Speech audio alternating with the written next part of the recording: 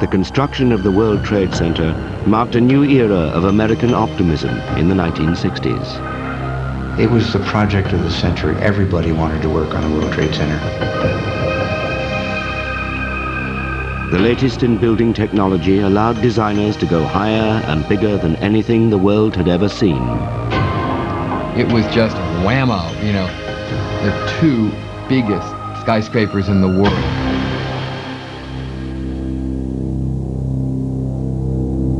But then came the 11th of September, 2001.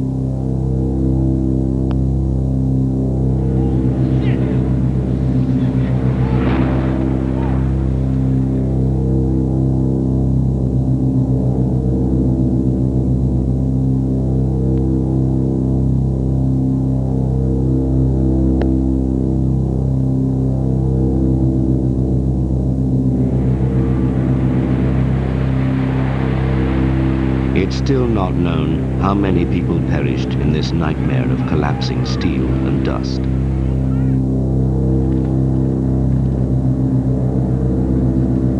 Now, as the site is being cleared, serious questions are emerging about the buildings themselves. Was the collapse inevitable? And why were so many people trapped inside, unable to escape?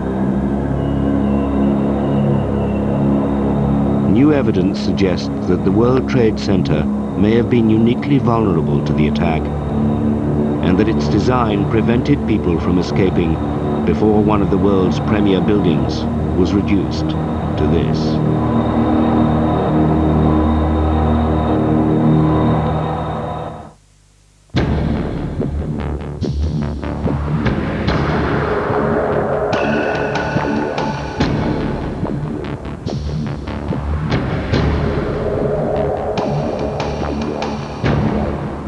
Less than 3 miles from where the towers once stood, the clues to their collapse lie in gigantic twisted heaps.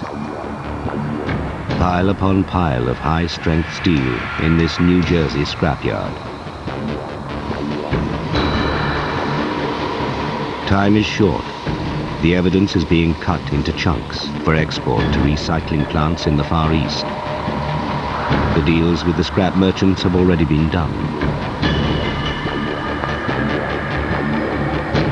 As each massive piece arrives, huge grappling machines struggle to cope with lumps of metal that weigh over twice as much as the trucks used to transport them.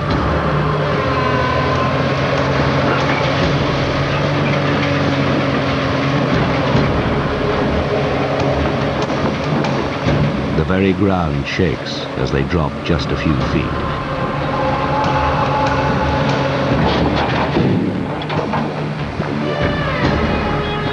That some of this steel fell a quarter of a mile to earth is difficult to believe.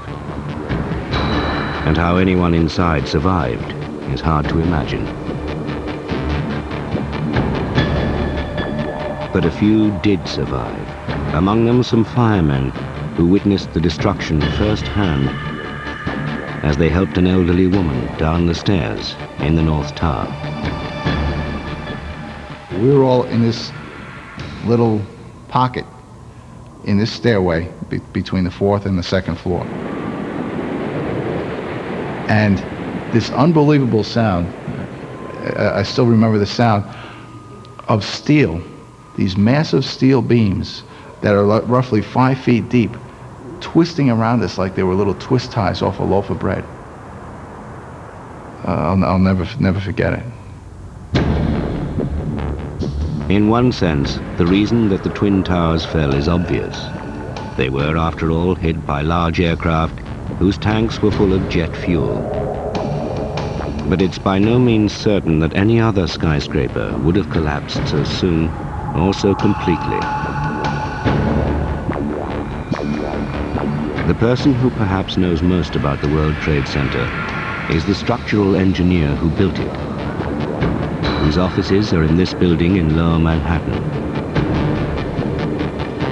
They used to have a commanding view of the complex, but now they overlook the biggest salvage operation New York has ever seen. The responsibility for arriving, if you will, at the ultimate strength of the tower was mine. And the fact that they didn't stand longer could be laid at my feet. Do I feel guilty about it, about the fact that they collapsed?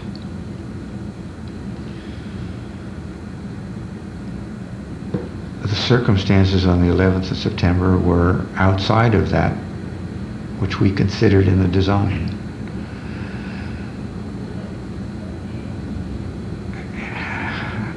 Today, if I knew then what I know now, they would have stood longer, of course.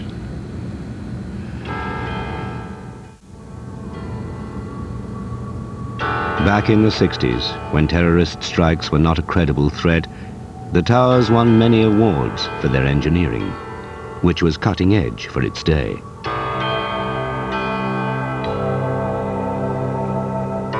The way in which they were built, and to some extent the way in which they collapsed, was due to the extraordinary demands made by the scale of the project.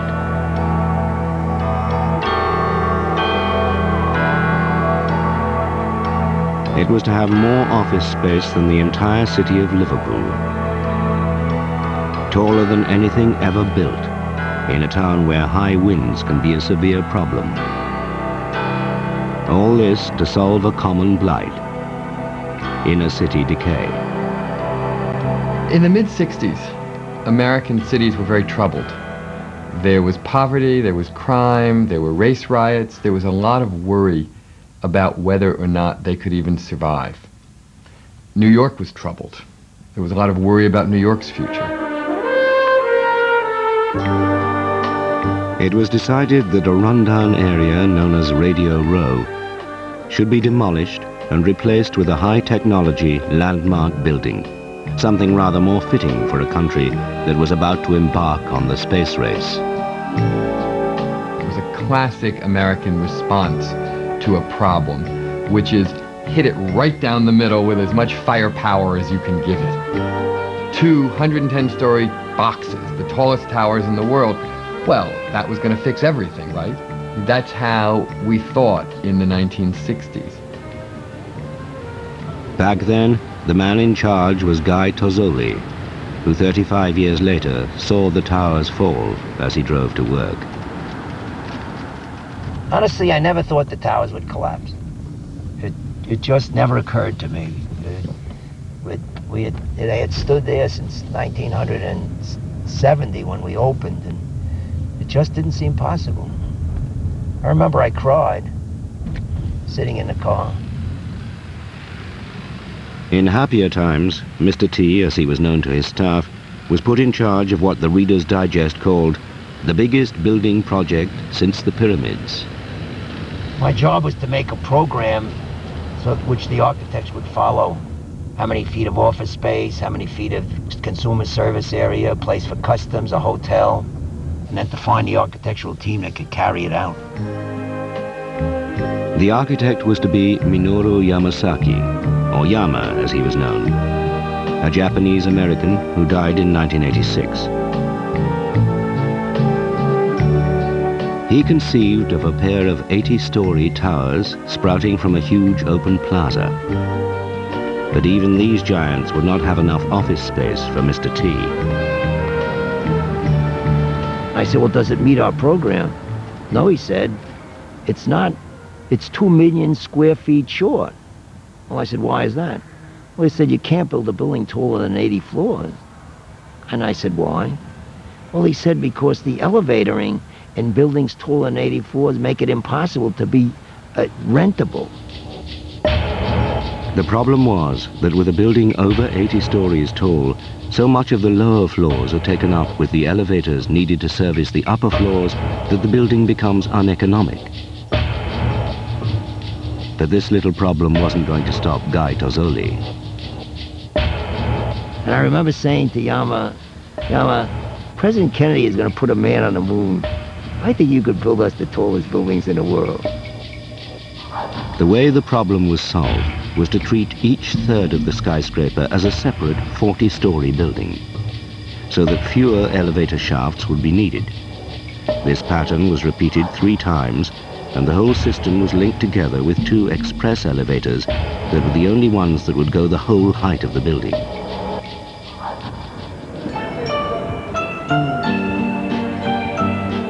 If you went to an upper floor of the World Trade Center, you didn't get in the elevator at the ground floor and go to your floor. You got into a big, giant elevator that was an express to what was called a sky lobby. And there you switched for a local elevator to your individual floor. That's what they did, and that's how the buildings happened.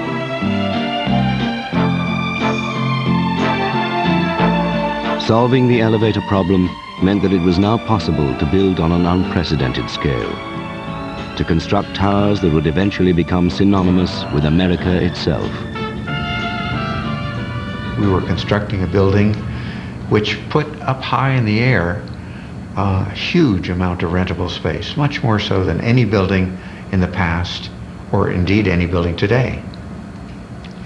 In order to do that, we had to rethink the whole process of designing and the technology that went into the design. It quickly became clear that New York's occasional 100-mile-an-hour winds would be the dominant factor. The lateral push of the wind on the World Trade Center is perhaps 4 or 5 times larger than the earthquake load would be if you build it in Los Angeles or in Tokyo. Such a vast building would be blown about in the wind, and it would not only lean backwards, a dangerous side-to-side oscillation could occur. For the first time, a wind tunnel was used to analyze the movement of the buildings in hurricane-force winds, and it showed that if they were not correctly designed, the towers would shake themselves to pieces. We had to think about the dynamics of the motion of the building, not just the fact that it leaned a little bit in the wind. The solution was to make the building of high-strength steel concentrated in the exterior walls, a unique and dramatic departure from conventional skyscraper design. Most skyscrapers are built on steel or concrete frames, which is a grid of columns and beams that goes all the way through the building. The World Trade Center was different. It was what engineers call a tube structure. It was a very, very strong mesh of steel that surrounded the exterior. The way in which these walls were built was equally ingenious. 3 30-foot-long columns were welded together off-site to make a relatively lightweight yet rigid prefabricated panel. This was then hoisted up to join thousands of similar pieces, forming a massively strong wall of steel. In the middle stood a steel core, which would contain all the stairwells and the elevators, giving the towers one of their major selling points: large, open floor spaces. Tenants like open space. It's flexible. It allows them to have big open rooms if they want, or to put temporary partitions anywhere they please. There was another advantage to this system. It would save money. You could do a tube structure with roughly half the amount of steel than you would need for a conventional frame that goes all the way through the structure, but it would hold up just as well. It would be just as strong. The end result was a building of extraordinary structural efficiency. Hundreds of acres of office space held high in the sky by the clever use of steel. Steel that now lies in a scrapyard, and which contains the secret of how this revolutionary design was undone. The World Trade Center was built at an amazing rate. 3 floors every 2 weeks. Steel came from all over America and beyond, arriving just in time to be hoisted to its new home in the sky. Efficiency was the buzzword, and in charge of the project was an extremely busy Guy Tozzoli. Well, the first thing I did is I scheduled meetings of 17 minutes. That was the maximum you could have my time. And I took it religiously that way. And you got an answer. That was very important. Because if anything was delayed, $1 million a day to stop this project. And it had to be done on time.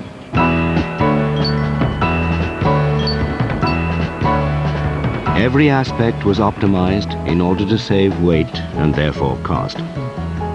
The steel varied in strength and thickness from tower to tower, since as a pair the buildings would shelter each other slightly from the wind. The 2 towers are different. They're different in many ways, and to me, they are not twins. They were. Oh, I have that problem. Present tense, past tense. They were different, and I thought of them that way. I always thought of them as together, that is, brother and sister, or 2 brothers and whatever, or 2 sisters, but not as twins. I always thought of them as different. The final job was to place a 350-ton TV antenna on the top of the North Tower, taking its total height to 1,719 feet. But already the winds of architectural fashion had changed, and the towers were harshly received by the critics. They were all but ignored by the architecture community, except to sneer at them from time to time.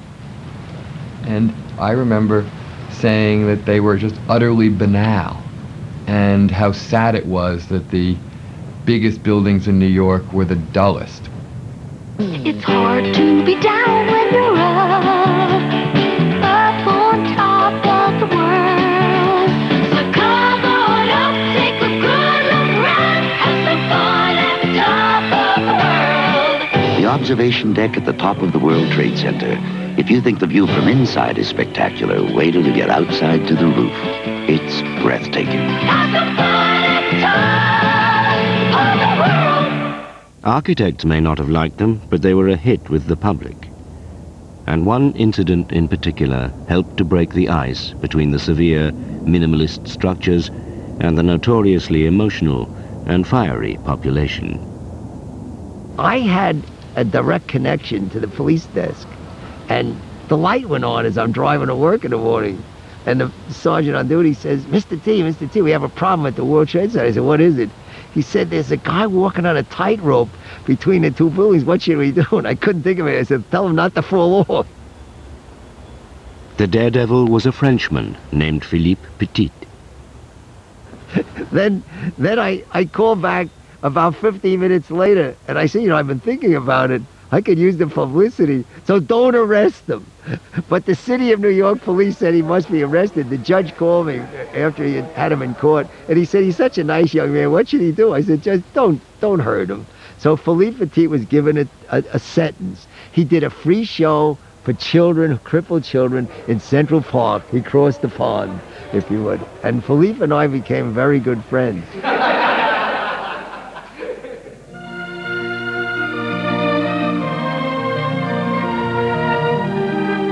The World Trade Center stood for 23 years without serious incident. Apart from a few small office fires and the odd jammed elevator, the buildings led an uneventful existence. Gradually, the floors began to fill up. And although it was never the most prestigious of addresses, numbers 1 and 2 World Trade Center, as the towers were officially called, began to worm their way into the hearts of New Yorkers. By the time the terrible events of September 11th happened, I think most people had actually made a peace with the Trade Center as a piece of architecture. They may not have loved it, but they liked it. They saw it as a benign presence, as part of the landscape of New York, and expected and counted on seeing it forever. The first terrorist attack on the towers took place on February the 26th, 1993. A hired van packed with hydrogen canisters and the equivalent of half a ton of TNT was driven into the underground car park beneath the complex.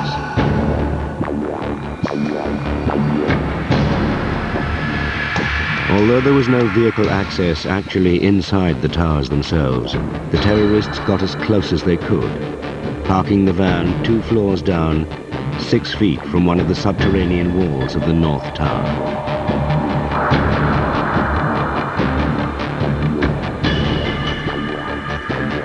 At 18 minutes past 12, the bomb exploded.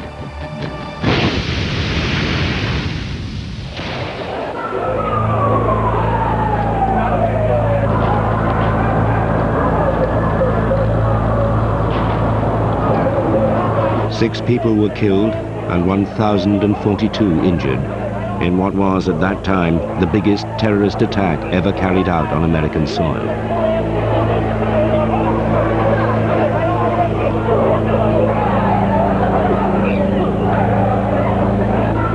The towers acted like giant chimneys, sucking smoke from the blast upwards through the stairwells and elevator shafts, which were full of people trying to get out.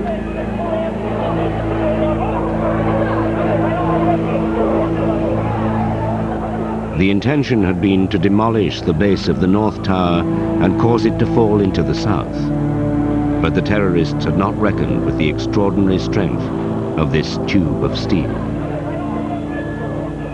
The bomb was a serious bomb, but in terms of a building of the scale of the World Trade Center, it was not a significant event in terms of the tower. Now, outside of the tower, it was another matter completely. The bomb failed to demolish the towers because it exploded outside the perimeter wall. The blast merely bounced off and shattered several floors of the car park and a machinery space below.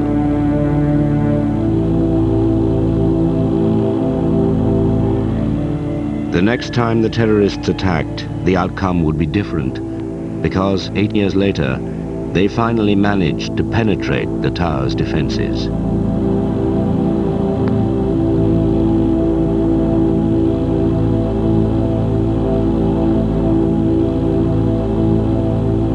From this point on, the building's design meant that the collapse was inevitable.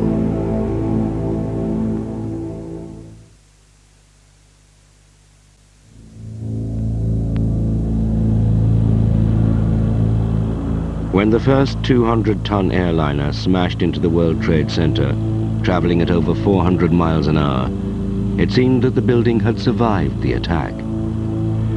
In fact, appalling damage had occurred inside, cutting off vital escape routes and starting the process by which the towers fell.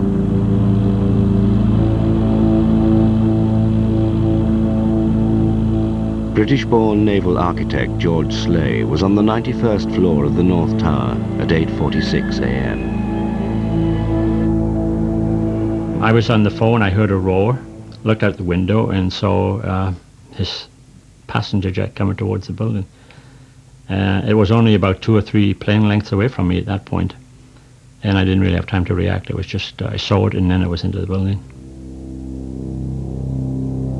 George's office was just below the point at which nearly 200 tons of Boeing 767 had struck the tower. Our offices are between the 2 arrowheads, and my office was particularly to the first 3 windows to the right of this arrowhead, in this area here. It doesn't get much closer than that. My office kind of collapsed around me. One of my colleagues came rushing along to see if I was okay and offered to drag me out. I politely refused. I said I was okay and crawled out myself. At 6 minutes past 9, as onlookers watched in horror, the second plane hit.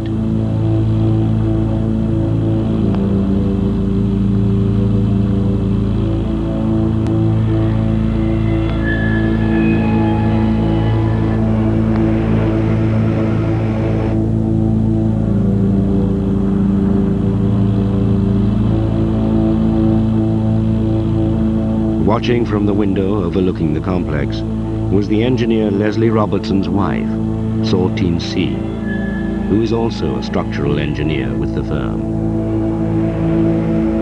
Well, after the first tower was hit, all of us were gathered around the windows on the north side looking towards the north tower, which was burning, and I was standing by this window with lots of other people from the office when we saw this blue and red plane coming by and smash into the south tower. In the weeks and months that have passed since that appalling day, the complete set of plans and drawings that are kept in this office has been under intense scrutiny.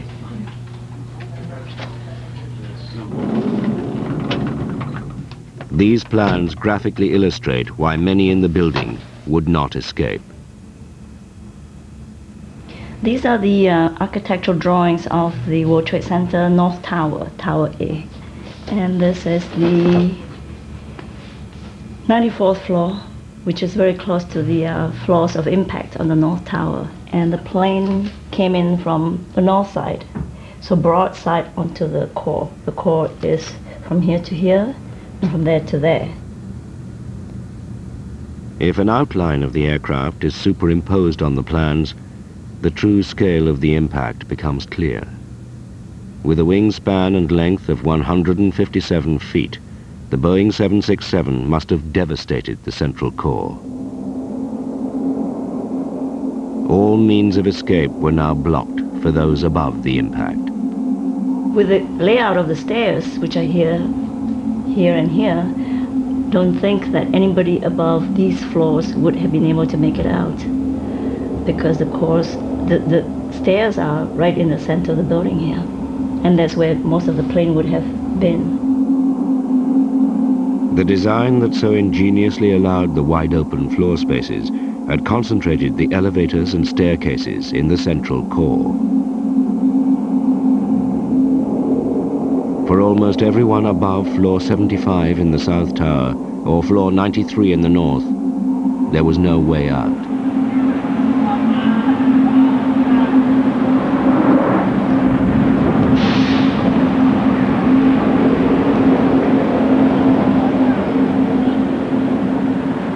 I think talking to some of the other people in our office, when we first went into the stairwell, the people who investigated the stairwells looked up and they could see that the stairwells were blocked above us. There didn't seem to be, there's a lot of debris there, and there was nobody coming down from floors above us. The lift shafts too would have been severed by the planes, and tons of aviation fuel would have poured into them, starting fires throughout the building. Lift operator Kelly Badillo was in the North Tower when the first plane hit. I think one of the elevators, the lower ones, I think the cables broke or something, because they just came flying down, boom. You could hear them. You could hear around the elevators, and then you could hear the wind, like a wind tunnel. But a lot of the elevators came crashing down. Doors flying right open, boom, hitting the other side of the wall and everything. Standing in the lobby, Kelly witnessed the destruction of the very system that had made the buildings possible in the first place. One of them came down and they hit the floor, or it hit halfway or something, and the doors, one of them flew open, and then people started coming out that elevator, and they had their hair was on fire. You could see the smoke coming off their jackets and everything. And they just kept on running. Once they got out of the, everybody just kept on running. Although few people survived from above the impact points, that the buildings remained standing at all undoubtedly saved many more. The fact that they were designed to resist over 13,000 tons of wind pressure meant that they could not be knocked over. In a remarkably prescient interview given over 15 years ago, Charlie Thornton, now one of the investigators, considered the scenario. Well, 13,000 tons is a lot of force. People always talk about an airplane crashing into a building. And in 1944 or 45, a plane did crash into the Empire State Building. But the largest aircraft flying today, at least commercially, the 747, fully loaded, is on the order of 300 tons. So if you think about a 300-ton element crashing into a building that's been designed to carry 13,000 tons, you can see that an aircraft crashing into the World Trade Center would probably not do anything to the major building. It could affect localized structural elements, could knock out a column, and there could be some damage. But as far as a plane knocking a building over of that type, that would not happen. Since the Empire State accident had shown that a plane could crash into a New York skyscraper, the designers were forced to consider the possibility, taking the example of a Boeing 707 passenger jet, one of a new generation of heavy civil aircraft.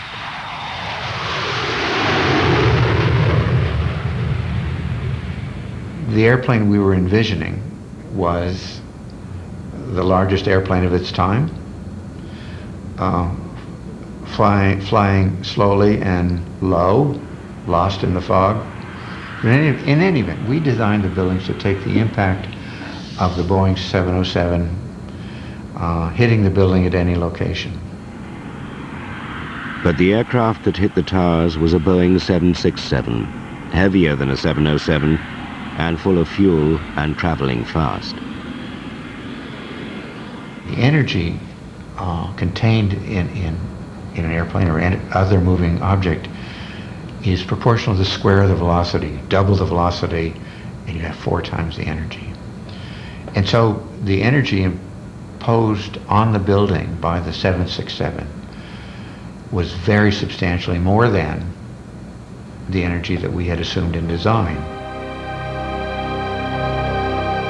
Although the impacts were far more powerful than had been considered, and the damage far more extensive than anything ever imagined, still the towers did not fall. The enormous weight from above was supported by the columns either side of the gaping holes.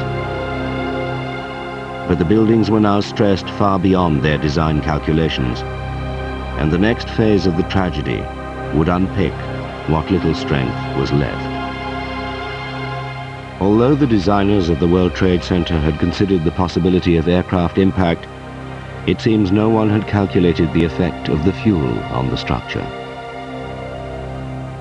To the best of my knowledge, the considerations of the fuel in the airplane in terms of an explosion or a great fire was not considered. Now, we were not responsible for that aspect of the design, so maybe I'm wrong, but I believe it was not considered, and further I believe that had it been considered, it would have been proven to be impossible to deal with it. As thousands of gallons of aviation kerosene burned, hundreds of firefighters were dispatched to the scene, although in reality, the sheer scale and design of the buildings meant there was little they could do to save them. A typical firefighting hose team can extinguish approximately 2,500 square feet. That's an area 25 by 100. If you get 2 attack hose lines side by side, they may be able to extinguish about 5,000 square feet of fire.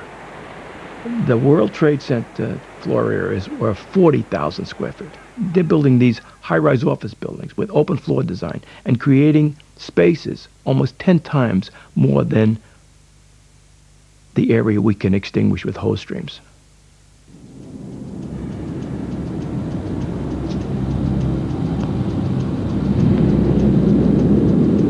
The nature and severity of a fire depends on the type of material that is burning, and predicting what it will do to a building is the preserve of experts called fire engineers. Jonathan Barnett is one of the official team investigating the events of September the 11th.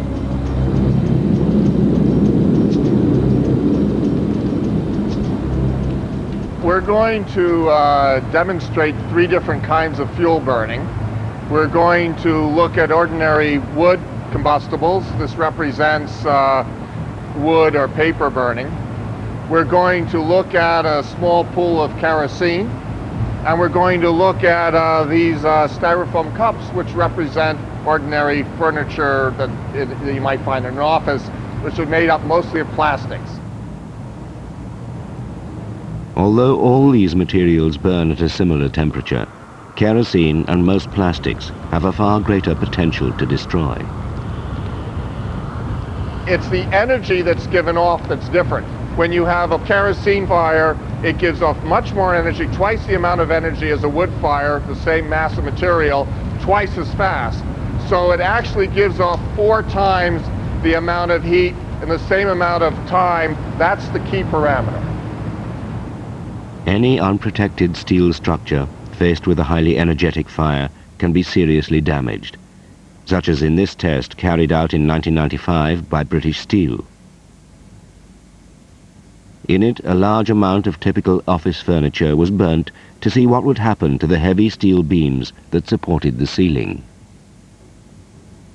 When steel is bare, when it heats up, it gets weaker. It's not that it melts in a fire. In fact, normal fires are not hot enough to melt steel. Even if you were, for example, to use an unusual fuel like kerosene, you cannot achieve temperatures hot enough to melt steel. But what happens is it starts to lose its strength. And as it loses its strength, it starts to sag. It becomes softer and sags and can no longer support the load. This was the largest test of its type ever carried out, and it showed how unprotected steel can be distorted even by a normal office fire. But as is usual in steel buildings, the structural beams only slowly and progressively warped and sagged. There was no chance of a sudden collapse. In over 20 years, I have not seen, until recently, a protected steel structure that has collapsed in a fire.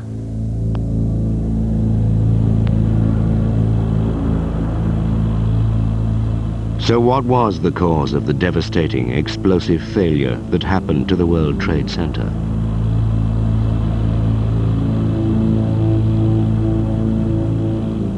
How did such a massively strong steel building suddenly give way and come crashing down to Earth?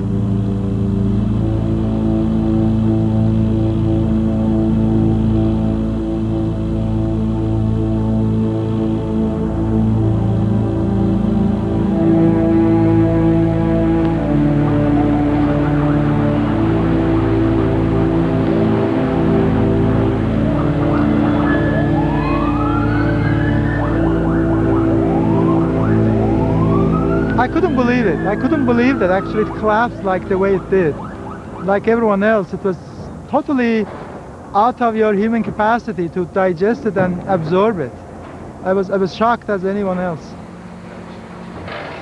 Professor Hassan Astaneh is one of the few scientists actually carrying out analysis of the twisted remains that lie in the scrapyard in New Jersey. He has been studying the condition of the steel columns in an attempt to find out what the collapse mechanism could have been. There are several clues that immediately point to a very specific and unusual scenario.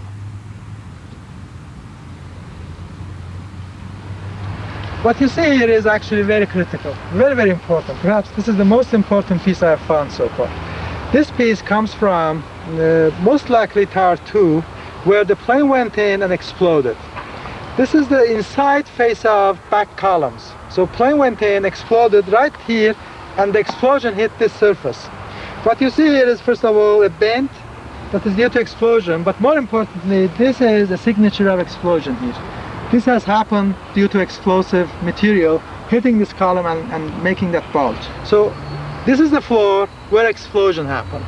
And the windows are blown away, everything is burned. Even fireproofing on this floor is burned and glazed to the steel.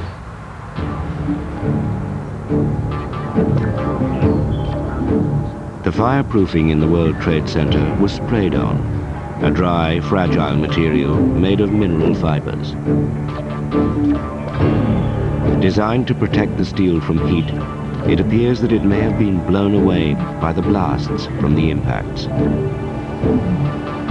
Although every piece of steel in this scrapyard would have been treated, very little of it can be found.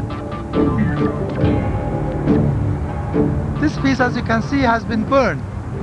You can see the smoke and the fire effect on it. You can see some fireproofing, but really not much of it is left. So you can see that when the building was burning, there was no fireproofing left. The lack of fireproofing would have meant that the steel was extremely vulnerable to the heat from the kerosene. But what has intrigued the investigators above all is that it may have had a disastrous effect on one particular part of the structure, the support for the massive open-plan floors.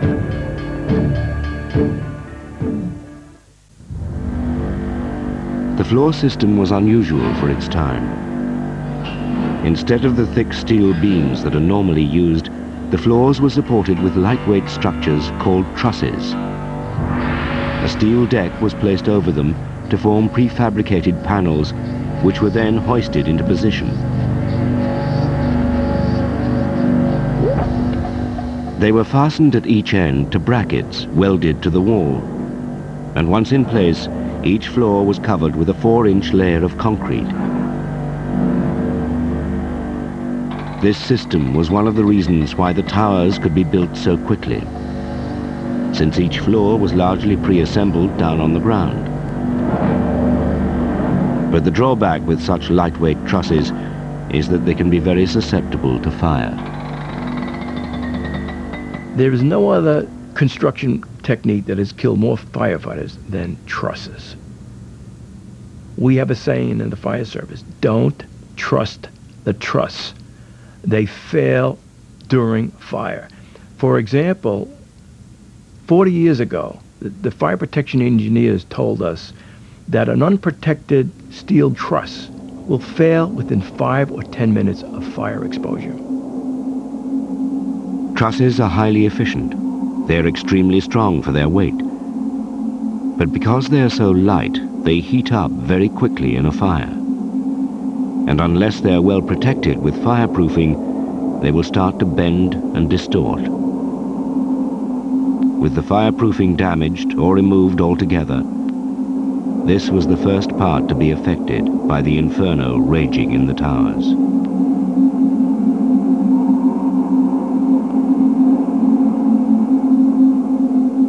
This computer simulation done at MIT shows how heating the trusses would cause them to fail.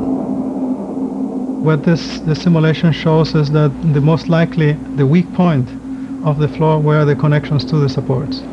And it might have started failing at those locations first. Either the external connection to the columns or the internal connection.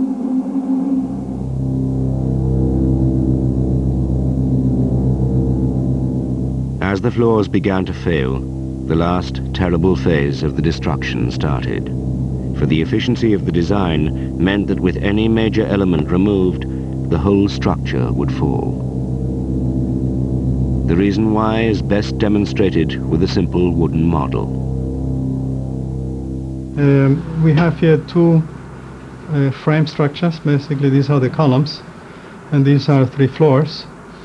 And I'm certain that we had fires, and these fires caused this floor basically to fail and drop onto the floors below, underneath. So once this floor was gone, we had a situation similar to this one here, where this intermediate floor disappeared, basically dropped. This changes dramatically the way in which the loads in the building are carried. Let me illustrate this by adding weights here to this structure. And this load again that I just added is transmitted through these columns all the way to the table. The important thing to understand is this floor does not carry any of this load. The only function of this floor is to connect the columns together, to tighten the columns together and prevent them from buckling. The model on the left is able to take a very large amount of weight, but the one with the missing floor is only able to support a quarter of that amount before its columns twist and buckle, and it collapses.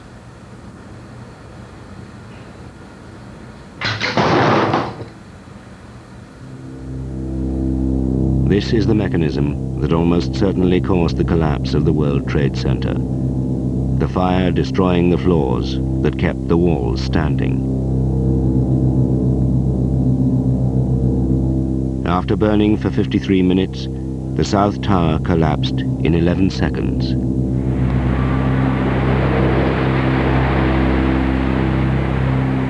"30 minutes later, the North Tower crumbled.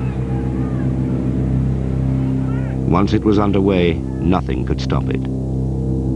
By the time the tops of the buildings had fallen just the height of a single story, they had gathered enough momentum to smash each floor in turn, accelerating until all 500,000 tons hit the ground at 120 miles an hour.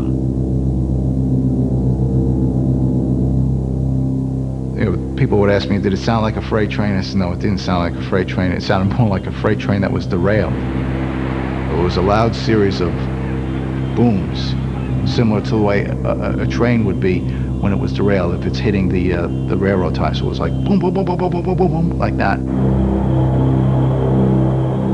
The World Trade Center was an extraordinary building that faced an extraordinary attack. It now seems that its daring and innovative design hastened its own destruction. I'm a human being. I have trouble sleeping, and it's very tough. It's very tough to be the structural engineer for a building that collapsed and killed a lot of people. It's very tough.